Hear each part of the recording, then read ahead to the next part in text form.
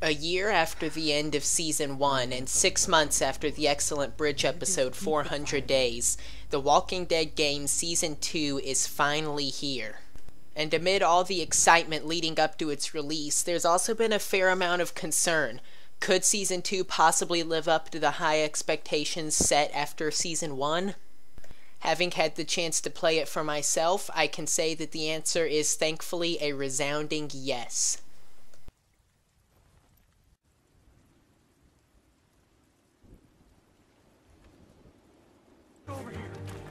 First, we'll deal with the most obvious aspects of the game: the controls, gameplay, and graphics. Pretty much everything on this end is the exact same as it was in Season 1. The same cel-shaded comic book art style returns, and it still looks good. Facial animations are still a standout for the franchise. It's very easy to figure out what a character's emotions can be just by looking at their face. You can see their eyes and mouth and their expression change depending on whether they're happy or whether they're sad, angry, scared, etc. And it certainly goes a long way towards adding to the believability of the game.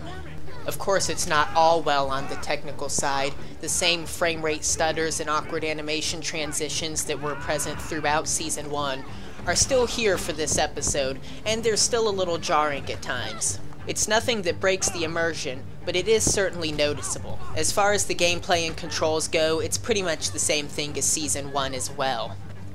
The base mechanics still consist of exploring limited environments, searching for items that can then be used to solve simple puzzles. On the combat side of things, it's still more or less the quick-time events that we're all used to from Season 1, though with a little bit more variety than last time. In Season 1, it mostly amounted to mashing a button over and over before you got a prompt to mash different buttons. This time, the quick-time events involve much more in the way of flicking the control sticks, holding buttons, etc. Now, that may not sound particularly exciting, and it never really is, but it still adds a bit of variety. Instead of just mashing buttons repeatedly, sometimes you might have to hold something and then rotate the stick in a specific direction, or turn the sticks in a way to dodge zombies as they come rushing at you. It's not Call of Duty or anything, but it does do a little bit to add to some variety and keep things from getting quite as stale as they could during the action sequences of Season 1. And now on to the part that people truly care about when they play The Walking Dead, the story and the characters. For those worried that The Walking Dead would lose its edge in a second season, I can put those fears to rest now by saying that it certainly doesn't, at least not in this episode. Most of the new characters seem fairly interesting, though I was disappointed by how little screen time some of them got. The game introduces an entirely new cast of characters, but whereas episode 1 of the first season gave us at least a decent amount of face time with every character, and even sent us on unique little fetch quests with the two major characters of the episode, Carly and Doug, to let us get attached to these characters, get to know what they were like. We don't really get the same treatment with many of the new characters. Thankfully, most of these characters play relatively minor roles, though, and the characters that do have big roles in the main plot get enough screen time for you to get to know them and decide whether or not you like them. Much publicized returning characters Omid and Krista are still just as great as they were in the first season, and their voice actors haven't missed a beat during the year-long gap between their last appearances. In fact, the voice acting of this episode is one of its strongest suits. Every single one of the characters delivers an excellent vocal performance.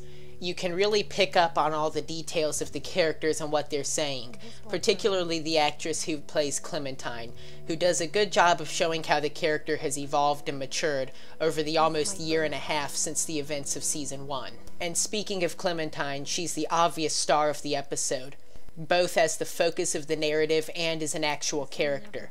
As I just said, the voice actress does an amazing job of playing the character. You get a real sense of just how much this young girl has been changed by the events of the zombie apocalypse. She just sounds tired, like she finally wants to catch a break from all the crap the apocalypse has thrown at her, and just have a week where everything is quiet and safe.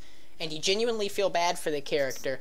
As likable as she was in Season 1, playing as her, which many fans feared would make her less relatable, has actually made her more so. Playing as her in this episode adds an impact to the events of the game and the way they would change a little girl in a way that we didn't quite get to see throughout most of Season 1. Like most of the characters last season stated, in fact, she was something of an enigma as far as how the events of the series actually changed her. Playing as her, you finally get a sense of how all that happened, and it's great. As for the actual main narrative itself, it's clear that Episode 1's purpose is mostly to set up the events of the rest of the season, but it does so fairly well. Most of the major characters are introduced and given at least enough screen time to get to know their personalities a bit, and we're given a strong hint at who the main antagonist is going to be. It's not the kind of pilot episode that starts out poor, only to build up to a good season.